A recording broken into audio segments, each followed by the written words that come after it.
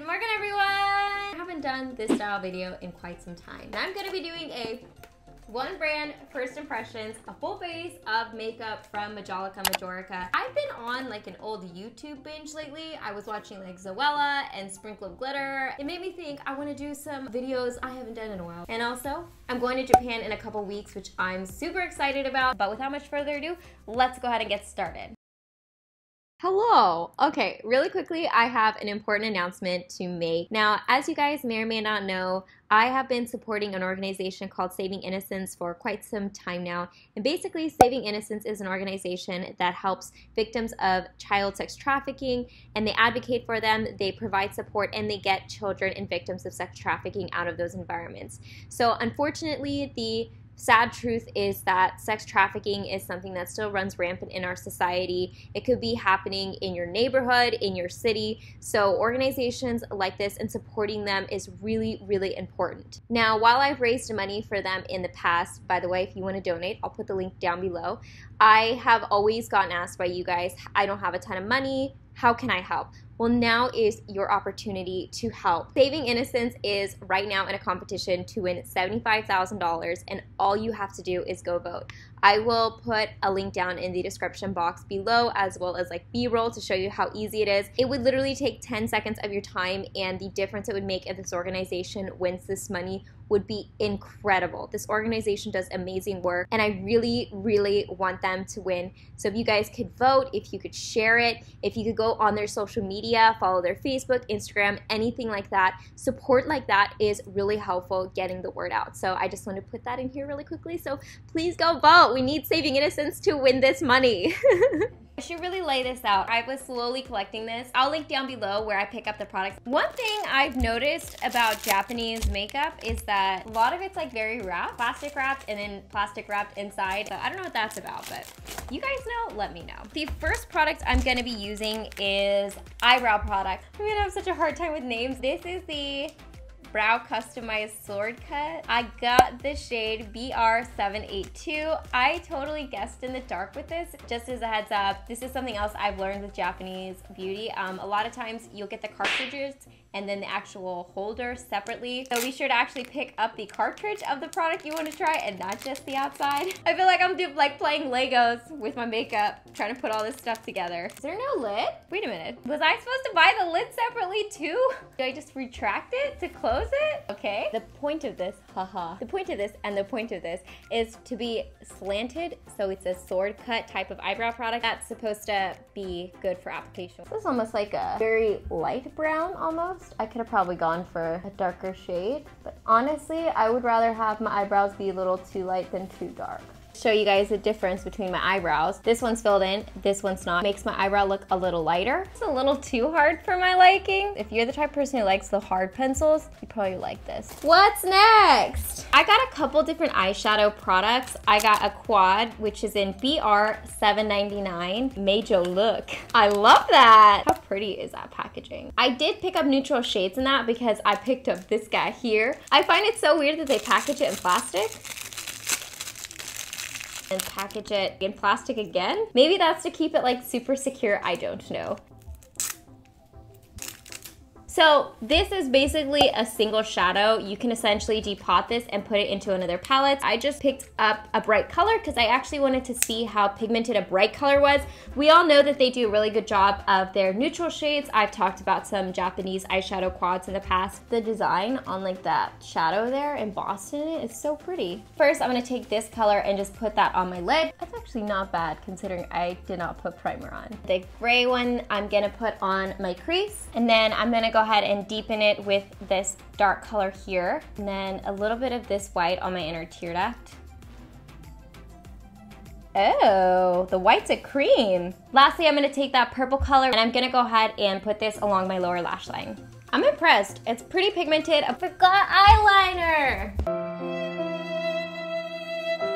The next order of business is mascara, the Lash Esthetician. I was very picky when it came to mascaras because with Japanese mascaras, typically a lot of them are fiber mascaras, and fiber mascaras always irritate my eyes. Packaging is kind of cool. No, it definitely has fiber on it. Well, I guess my eyes will just have to take a little bit of a beating today. actually looks pretty. Actually, it's a very pretty like lengthening mascara. Oops, it got tangly. This might not be the best layering mascaras. Typically fiber mascaras are not the best layering mascaras because once you lay the fiber down and let it set, it should pretty much stay there. So the next product I have is the face product. This is the Skin Lingerie Pore Cover. Has an SPF of 20 and a PA+. I don't know if this is foundation or BB cream. I think it's BB cream. Oh no, that looks yellow. Definitely not my color. Maybe I'll have to use this more of a base. I do have powder here, so hopefully that'll give me more coverage. I'm gonna put a little bit more on. It's like yellow, it's kind of weird. Pretty thick. So this side has it on. This side doesn't. I could see how it kind of softens the appearance of the skin a little bit. Feels pretty like velvet kind of feel on the skin. Even though I'm a girl who likes her coverage, I can appreciate when a foundation is just pretty and natural looking. This is just not doing it for me. But I'm gonna go ahead and put this on the other side.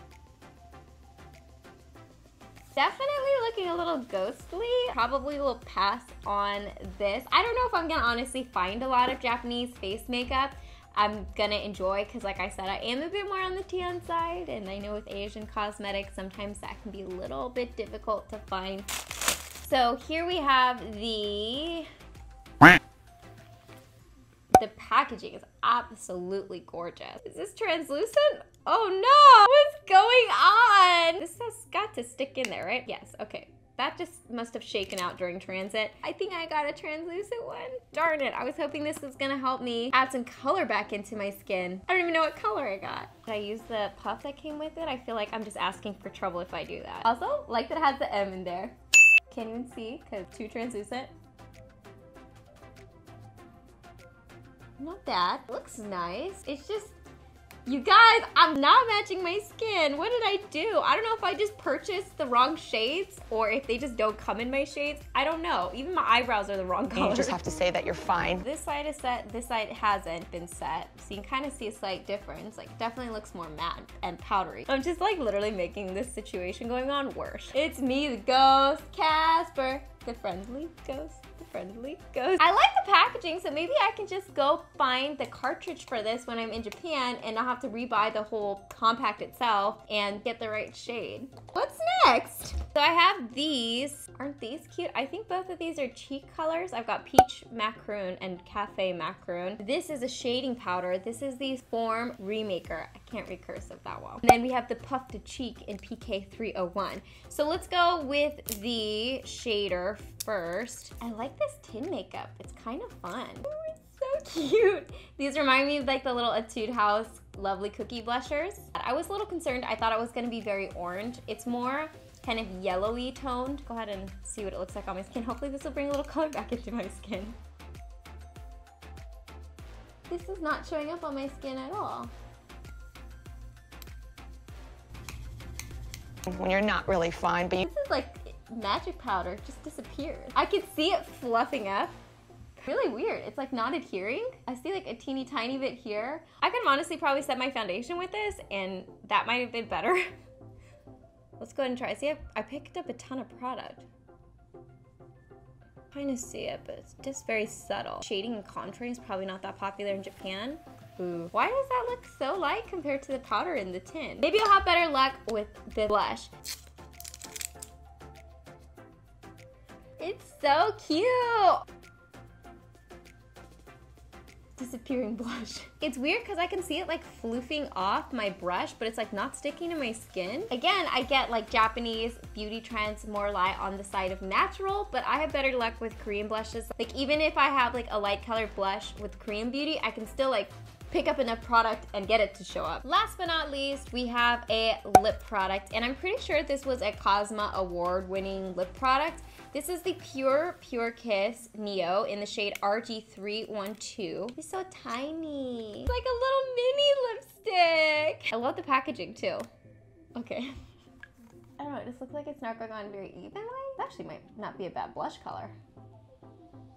Did not go on very smoothly. I think it's the powder. Like, I think it's everything that's going on top of the powder just is not sticking to my skin. Almost like the powder is too mattifying. Like, it won't allow products to stick on top.